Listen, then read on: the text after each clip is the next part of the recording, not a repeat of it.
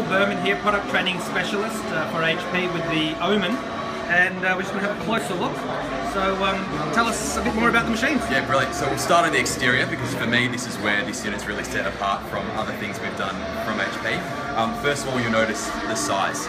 It's sub 20mm thick, so it's 19.9mm at its thickest point, which is the rear.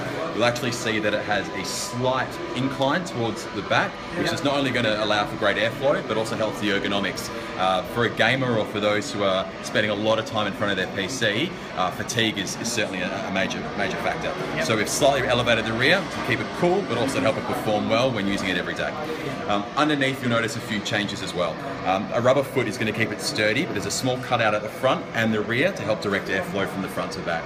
This is channeled into separate intakes and a separate exhaust for both the CPU and GPU.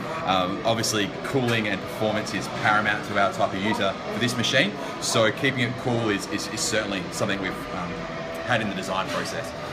On the rear, these separate exhausts, the fans are controllable, so if you are expecting high demand or in a warm environment, you can customize it to your desire. Or if you're in winter time and you want to keep cooling. Correct. You'll also find all the I/O on the rear as well. So everything from 4 USB 3.0 ports to HDMI to DisplayPort, as well as your headphone jack and of course the power point as well. Number one for cable management, but number two just gets it out of the way, especially when you're gaming or optimized for a mouse or maybe a tablet or pen input, that sort of thing. So as we open the device up, we'll have a look at the unit I have here on display. Number one, the first thing people are going to notice are the colors.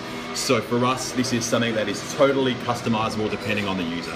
So everything from the straight default red across all keys as well as the speakers to individual sectors. So the right-hand sector, the center and the left is all individually changeable by the user, and not just to set presets, but to any color imaginable, even from the color code and RGB color value you can type in if you have that exact favorite shade of blue, for instance. Along that, we've also made sure the W, A, S and D keys are independently color changeable, which is certainly the preference for a lot of our gaming community. And can you just bring that up on the screen? Yes, certainly. So we'll just minimize the game. All of this is accessed through what we call HP OMEN Control. It's a pre-installed app which gives the user a centralized place to not only change and customize, but also view and evaluate all of the content and the software and services within the product.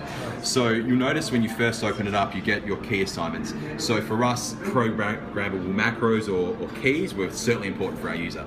So not only is there just the 6 here, the hard keys, but each one can then be used by hitting Control or Shift or Alt. So essentially you have up to 30 separate programmable keys per user profile. And then you can have as many user profiles as you like, depending on the customer. Sure. So let's change some of the key colors right now. Certainly.